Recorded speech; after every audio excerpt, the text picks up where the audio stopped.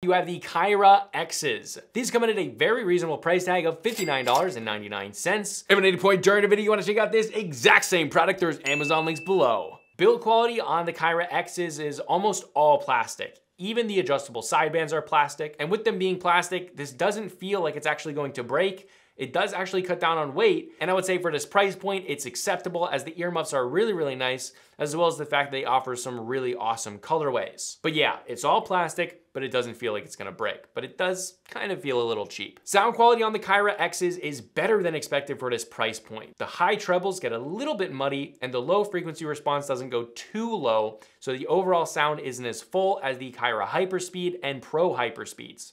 That being said, where these really shine is gameplay, because you still get that fantastic directional sound, and gaming on either an Xbox, PC, or PlayStation is hard to go wrong with these. These are really a solid option in terms of sound quality, and the Kairas seem to just be tuned really, really nicely out of the box, like the whole lineup does. As for controls, on the back of the left ear cup, there is a mic mute switch and a volume wheel.